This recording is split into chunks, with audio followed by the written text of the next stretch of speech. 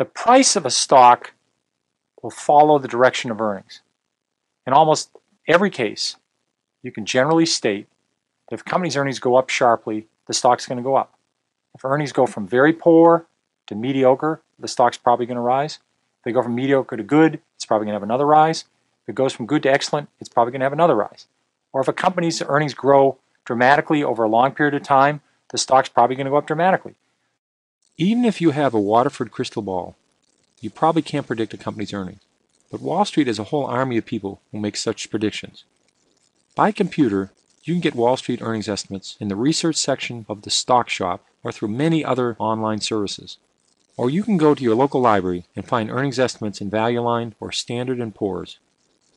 Obviously, you want to invest in companies whose earnings are expected to rise. But again, these are just estimates. If you really understand a company, you should know how it plans to make earnings rise. If you know it has good growth prospects, then you'll be better able to evaluate the company as an investment. You can't predict the future, but you can learn from the past. A company with a long history of earnings increases and dividend increases is obviously a stable performer that has a reasonable chance of continuing to perform well in the industry. Many times that's a good company to investigate further. Johnson & Johnson has raised its earnings something like 19 of the last 20 years. It's raised its dividend over 30 years in a row. But just because a company has had a great record in the past does not mean earnings will grow terrifically well in the future. You have to have reasons for it.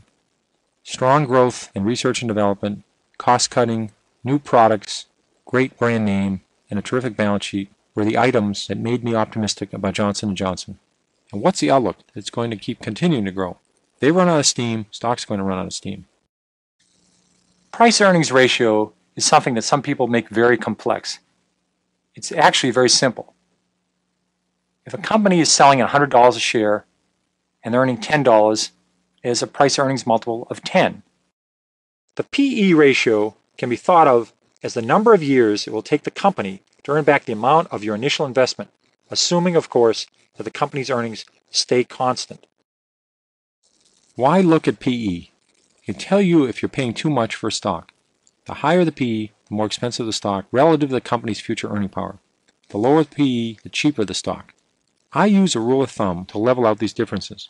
A fairly priced stock is a PE that's about equal to the expected annual growth rate over the next 3 to 5 years. If the PE is substantially higher than the growth rate, the stock is normally expensive. If the PE is substantially lower, stock is probably cheap. A stock PE, in part, depends on the industry that it's in. When you look at a growth company, compare the company's growth rate and its own PE to that of the industry. All other things being equal, if you find a company with a much lower PE and a higher growth rate, you're off to a good start. You can also compare a company's PE to its own historical PE. If a company normally sells for 25 times earnings, and now it's selling at 15 or less, you have to ask yourself why. The company could be maturing, competition may be entering the field, and its growth prospects may be uncertain. But maybe it's simply been beaten down by some other factors, and it's possibly a bargain. It's worth researching. Back in the 1970s, Electronic Data Systems, or EDS, had a PE of 500 times earnings.